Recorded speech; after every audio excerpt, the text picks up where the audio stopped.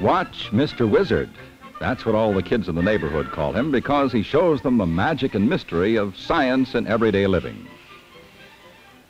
Mr. Wizard? Hi, Doc. Come on. Hi, Mr. Wizard. Hi.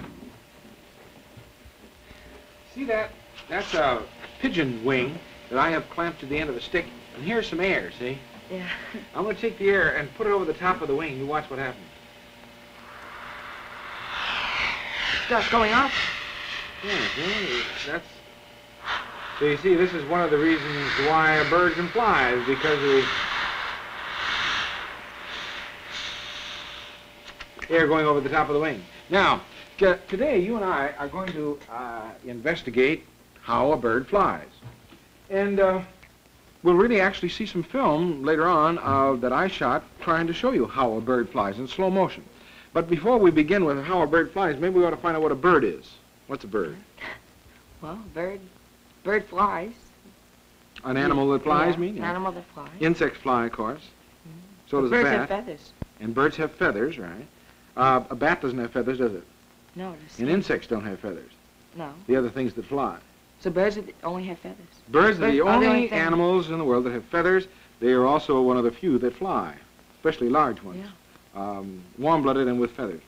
Well, let us now begin to investigate how the bird's body has adapted for flight. And we'll start by looking inside at the bird skeleton. There's the bird skeleton. Now notice, and here down here is a rat skeleton. These are very delicate bones, so I want you to point out some things that you notice about them. When you do, use my pencil, will you, so that you don't break the bones. I got these from Dr. Cherper over at New York University, and I don't want to break them for him. Okay. Now, here, look at the rat skeleton and at the bird skeleton, and see how you notice that the bird skeleton is adapted for flight. How is it different than the rat? Well, the first thing I noticed is that the rat has 4 feet on the ground. 4 feet on the ground, right? And then the bird only has 2 feet, actually. Well, he really has 4, but the others are really the wings. Right. So you wouldn't call them feet up No. there, but the 4 appendages, he has the same number as the rat, but 2 are adapted for flight. Right. Very different. What else? Well, the next thing I see is the neck is much different because on the rat it's small. Quite short, stub, yeah. And on the bird it's a long neck. Why would winding. Why would that help him fly? For maneuverability, so we can move it. Also, of course, this means that a relatively light thing is sticking up, and you'll see later when we investigate center of gravity. Anything else? Well, the tail is much different because on the rat it's long and usually thin, but on the bird it's short here without the feathers. Notice, by the way, let me have the pencil there for a minute. Notice, by the way, that the tail is not fixed to the skeleton, the body of the skeleton itself. That it's out here and is quite maneuverable, and you'll see later in the film how important this is to the bird because he uses it both as a rudder and as a brake. Now, I mentioned center of gravity here. Take the pencil now and see if you can point to where you think the center of gravity of the rat would be. Well, I guess it would be about here, wouldn't it? Right, because it's centered around there. In other words, that's where the weight would seem to be concentrated. Yeah. Now look at the pigeon. Well, it seems different because there's more weight down below. It would be down here, actually. Right in there someplace. That's right. Well, what difference would that make in flight? Well, he would have a low center of gravity then. Well, so if all things being equal, if he just sort of stopped, what would happen? He'd end up with his feet automatically down on the ground, wouldn't he? Because the point of support, in this case, is going to be the wing that would be stretched out here. That's right. Okay. So you see, the bone structure alone of the pigeon is very uniquely adapted to flight. Well, now here, take the pencil again, because this time we'll get rid of the rat, and we'll put some feathers on the skeleton. And there is the real stuffed pigeon. Now, what differences do you notice between the inside structure, the skeleton, and the general contour of the bird now that you put something on it? Well, it seems to be streamlined. It goes nice, easy curves. Doesn't it, though? Down there, not like the skeleton, though. Why would that be important? Well, for fast, to move fast through the air when it's flying. It's moving through a fluid, isn't it? Yes. So it's streamlined like a fish. That's right. And so the bird is very streamlined. Okay, anything else? Well, the wings are very long here. They come all the way down here, and on the skeleton, it's very short. Yeah, they're all folded up there. So this is folded up in the same way, isn't it, as far as the bones are concerned? But they're long flight feathers, very lightweight things that help them fly. And we'll see how they use that. That's an important difference. Notice, by the way, the front end of the bird here and the front end of the bird over there in the skeleton. Oh, you mean the breast? Yes, that thing looks like a keel of a sailboat. It's very full here, look. Yes. Down in here. Yeah. And over in the skeleton, it's just a stub. Yeah, well, all you can see is that breastbone that sticks out over there and the wishbone in the front there. Yeah. Well, now, this is a very important part of all birds, this breast, because here, where it's very full, is where the flight muscles are. Now, I've got a bird flying here. Excuse me a minute. Okay. See, here's a pigeon now, this time in flight position, so that you can see the important thing, the important muscular activity of the bird is the flight, the idea of being able to pull the wing down. And the flight muscles are the breast muscles right here. In fact, the muscle on this side and the muscle on that side are called pectoralis major, and they account for about 1/5 of the weight of the bird. Wow, 1/5 of the weight of the bird. So they need very strong muscles So to very fly. strong muscles to fly. There's a pectoralis minor that raises the wing, and those two together are what you call the breast. And you notice that always when you eat a bird, the breast is always an important part. Now, you know there's dark and light meat in the chicken, for instance. You know? Well, it happens that in a chicken, a bird that does not fly, the breast is not used for flight. Therefore, it is white meat because it is sort of atrophied over the years and been developed for a strong muscle in the front that does not fly. But what does a chicken use to get around with? Its legs. Legs, right? And they're dark meat. So whenever you see a bird, the meat of a bird, and it's dark meat, you know that this is the muscle that the bird uses to get around. In a duck, for instance, the breast is dark. And the legs, too, because they're muscles that are full of a lot of blood vessels, and when they're cooked, of course, they become dark. So it's the dark meat that is the meat that does the work of the muscles. It has the muscles. Right. Now, a bird usually flies pretty fast, doesn't it? The wings go up rather fast and so forth. Maybe this will help explain why the heartbeat of the bird is very fast. A bird sitting like that one down there, let's say, would have a heartbeat of a couple hundred times a minute. A minute? Yeah, do you know how fast your heart beats, or how people? Isn't it 20? No, 60, 70, something like that. That's right. 60 or 70 times a minute. The bird, when it's under stress, its heart can beat up to 1,000 times a minute. Yeah. Now, why do you suppose that is? Well, could it be that it has to pump a lot of blood to all its parts Why? in its body because they're all moving, flapping, moving their wings, and they have to move them very fast to fly. Well, how about even when it perches or jumps from one branch to another or something? Oh, yes. Very fast, isn't it? Everything is jerky moving movements. very, very quickly. So therefore, it needs lots of blood in order to get food for all the cells. Okay, well, that's the heart. Now, how about breathing?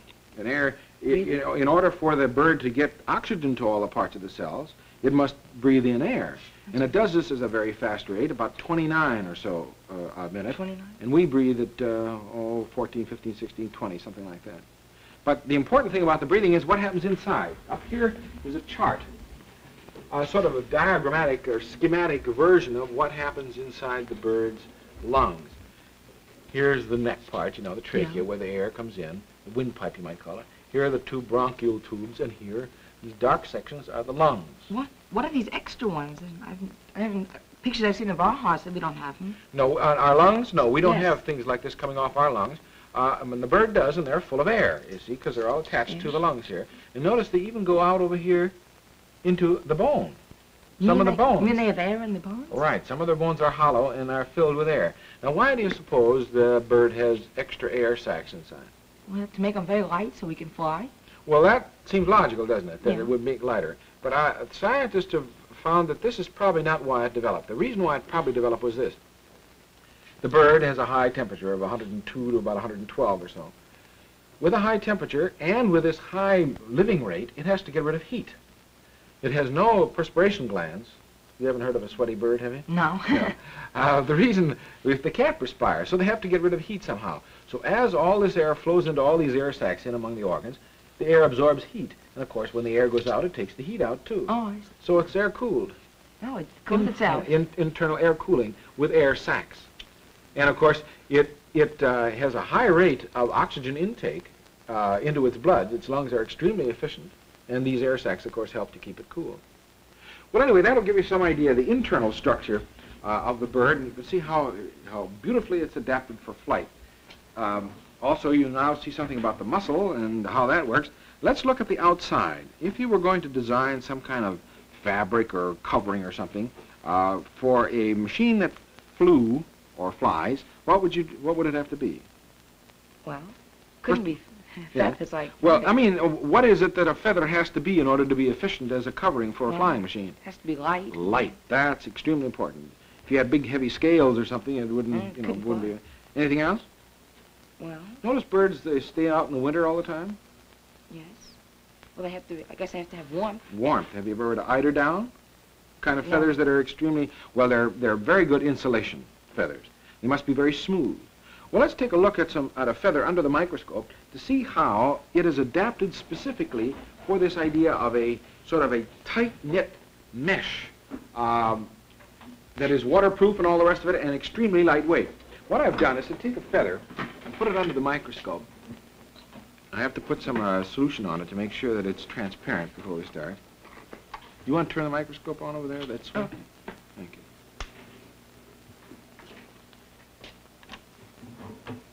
Now what I've done is to take just a little tiny piece of feather, and I'll show you a little piece when I get it set up here. There, you see the little piece of feather here? Okay, I'm going to put that under the microscope now and look at it and magnify it, first of all, about 35 times. Now, see that? Those ridges that you see there? Let me get up here. Those ridges there. Here's the feather I took it from, an ordinary chicken sort of like feather. What I did was to take a little section like this. You see that section right there? And these black lines that you're seeing here are the parts of the feather that go up this way. Not this part. Oh. These little sort of ribs right here Each are one. these black lines. And these little lines in between are the little things that are in between these two that you can't even see. So that's what these things are right up here. I see. Now, let's look a little closer at these. I'll switch over now to the next magnification. Now we're looking at it at about 75 times magnified. See how they interlock one over the top of the other? Now, let's go down to, and here's the very tip end here. Now let's go up to one more magnification. Here is magnified now about 150 times.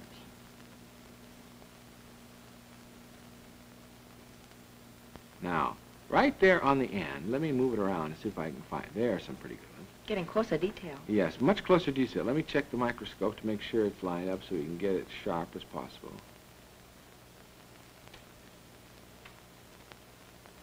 Now, right in here, you see those little bumps that stick up? Let me get it as sharp as I can. Now, I'll pan along here. See those little hooks? There's one right there. See it? Yeah. See those little hooks? Well, those are in on one side of that rib, that feather that we've seen. There's some more. See, there's a good group right in there. See, there's another one there. Well, now, those are all sticking out on the feather, on the parts of the feather that go this way. Now I'll go down and there. You see, there they are hooked together. There are where those hooks are. And you see what they've done? They've hooked onto the part of the feather coming down from this one. You mean they hook together? Yes, they're hooked together like a whole series of, sort of like chain mail. Watch, I'll go down all the way to the other side of the feather. And you'll see the other end. The long feather. There. See, no hooks. So but from the next feather hooks Right, onto the next section of the feather hooks onto these. Now watch, I'll go back up to the other side and you'll see there are the hooks again.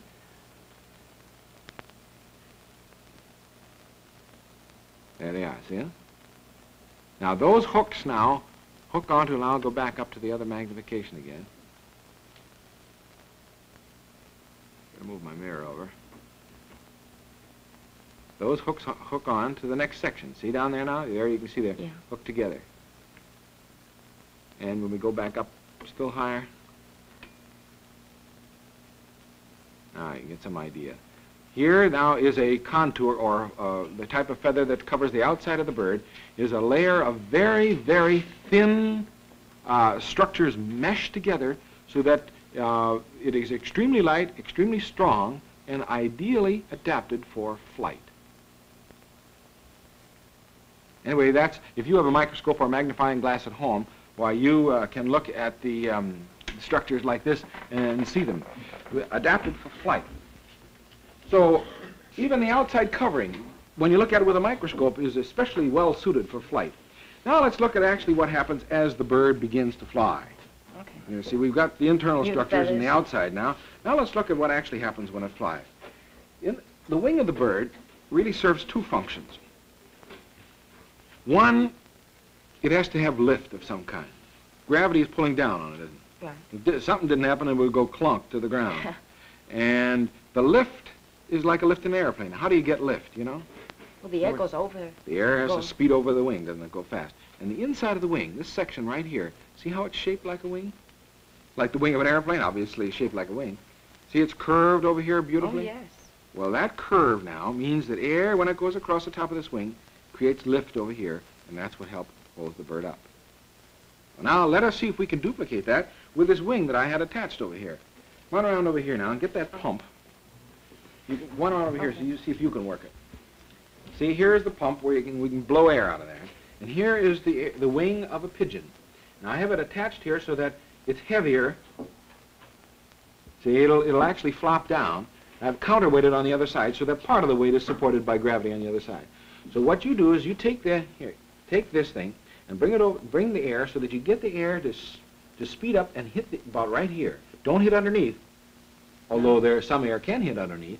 But all we have to do is get the air to go over the top here, and we'll see if we can't get the wing to fly. Okay. Go ahead. See it?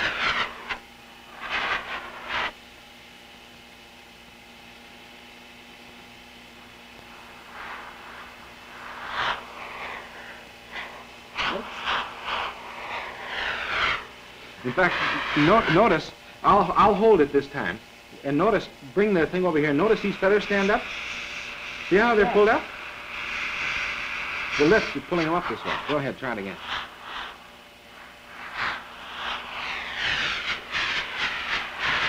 So the inside of the wing now is adapted beautifully for getting this lift, if only the wing moves through the air. So our problem now is, how is the bird going to move through the air? Well, come on around over here now. Let's see.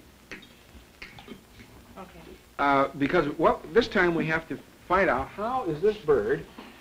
We can understand that if we can get the air to go across the top of the wing, fine, the bird will stay up. That's or right. If we can get the bird to move through the air, we can stay up. It has to start. How does the bird move forward? That's the problem.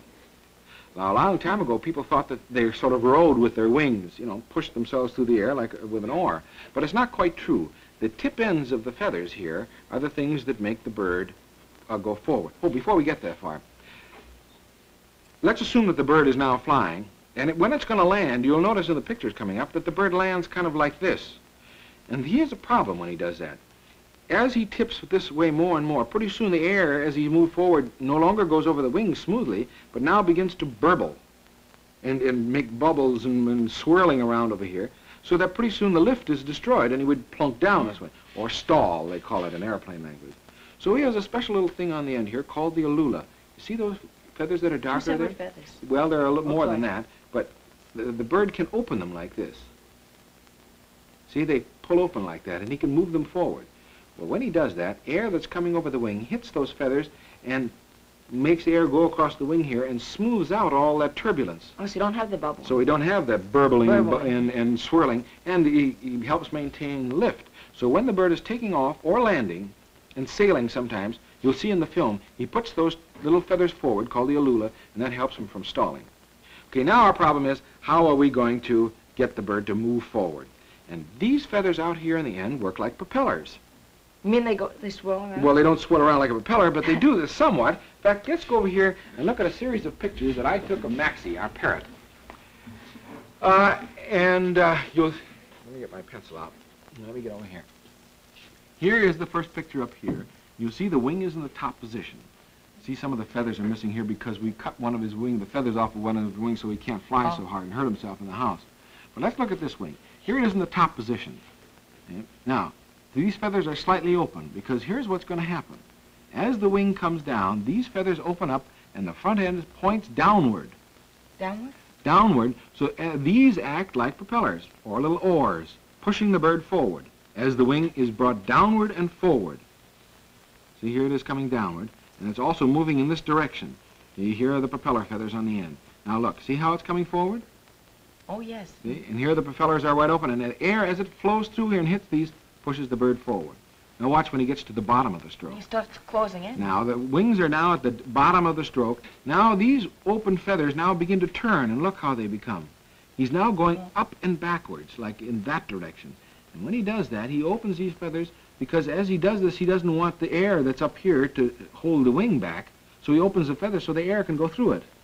Oh, so it still goes. Yeah, so now you see he's in the top position, ready to come back down to make a new downstroke over here. So that when you look at the film now, I want you to notice that the wing does not flap up and down like most people think, but really goes forward and down and backward and up. Forward and down. And if you notice that when you see the bird fly, it sort of makes a oval shape as he flies through the air. Now, I have taken some pictures here, and we're going to look at them. First in normal speed, 24 frames in a second. There are, first of all, takeoffs, and then some flying around, and finally some landings. And I want you to look for, first, the high speed, the circular idea, look for the Alula, and notice how he uses the wing. Okay? Okay. You want to stand there and get ready with the light. I want to pull over the screen here so we can see it.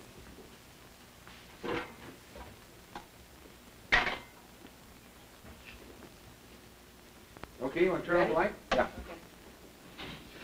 Now come on over here. Now, here it is at 24 frames.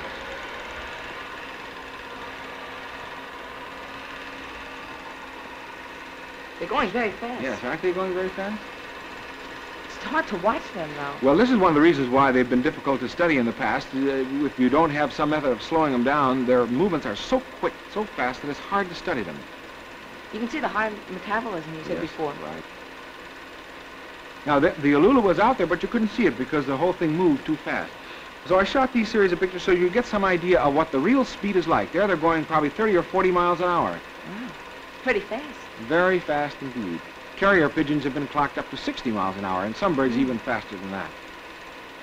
Now there you can see the use of the tail. Notice how it acted as a brake first, and now is acting as a rudder. Here comes a landing. But you see how difficult it is to study this? It moves so quickly. How quickly he recovered and started walking. Well, these birds were in a pigeon coop, and when I moved up on him like this, why, he got a little frightened. But rather than take off, notice these birds are so tame that they feel secure inside the coop. So he went into the coop. Now we'll see the same sorts of pictures, this time shot at 64 frames in a second, or almost 1/3 normal speed. See his wings hitting together? They seem to be slapping Yes. each other. In fact, when they take off, sometimes you can hear them slap. Was that very hard? Yeah, they're hitting them together so hard they come down together and meet at the bottom. Now there he is flying. Now what is he? Gliding. He glides. Here are a whole bunch taking off. Now notice the control when they land on the roof. Because you can see the tail come in. See how it works as a brake?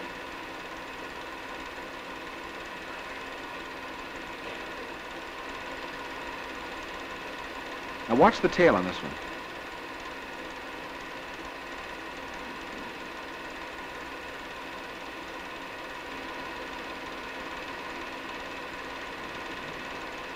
Now see the round circular motion there? Oh, yes. That's It's that's just, for the front, just enough so that you can see there's an oval on the wing tip.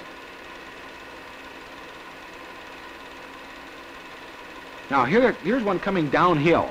He glides right toward the camera. Watch. See, he doesn't have to flap his wings very much because he's going downhill like sliding. They bring the wings. Well, they're inward. controlling it, you see. Now watch, he's going to go back uphill again, so he's got to pump his wings. They almost look like gulls because the wing beat of a gull is about this frequency. Oh, that's but right. the pigeon, remember, is going about 3 times the speed. Now watch the tail on this one. Well, he uses it to maneuver Almost around. like a fan, isn't it, there? He uses it as a rudder in that case. Almost ran into some other birds. Notice the birds move so fast that they have such quick control that you never hear of a bird gliding in the air. Watch that tail now. It turns over.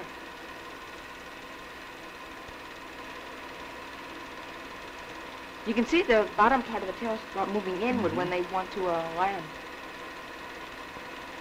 So with these pictures, you get some idea that certainly we've looked at the internal structure of the birds, and you understand something about the mechanism inside that makes them ideally adapted for flight, the high metabolism, the high heartbeat, the high breathing, the special structure of the bone, the air sacs, the feathers that are on the outside. Now watch the alula and see if you can see them in these.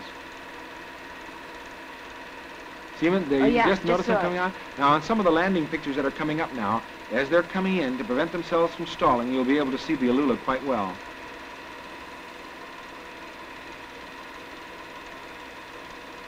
See in the front bird there? Oh, yes, there, you can see two on each side. One on each side. Now, here's some more landings coming up. You'll see that alula again.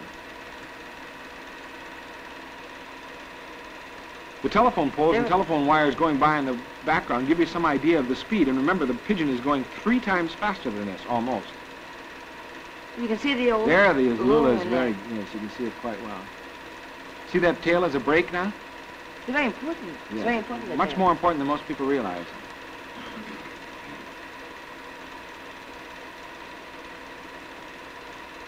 And he goes around again. Notice his tail no longer is a brake, but now is a rudder. And it's parallel to his body, actually.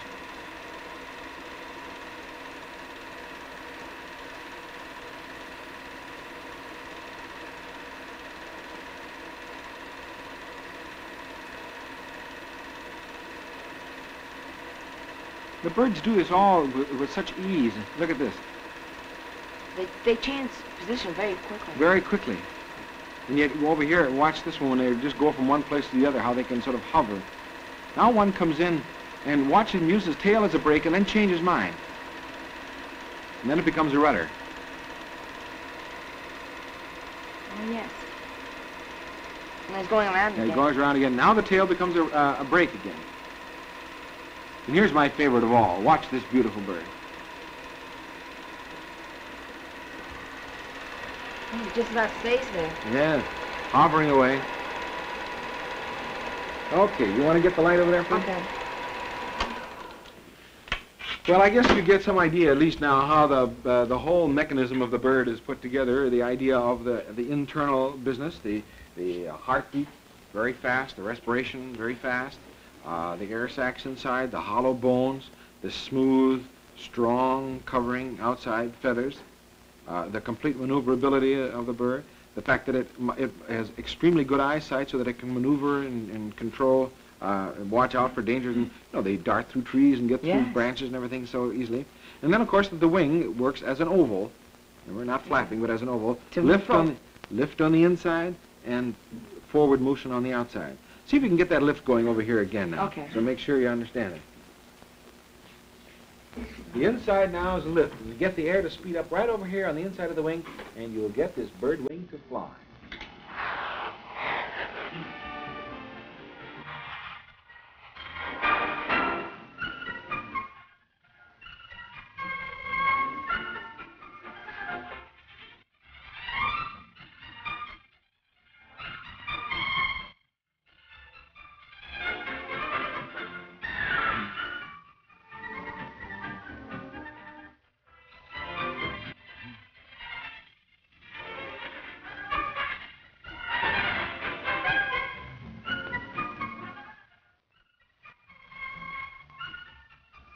Watch Mr. Wizard is presented each week at this time by the Public Affairs Department of the NBC Television Network in cooperation with New York University.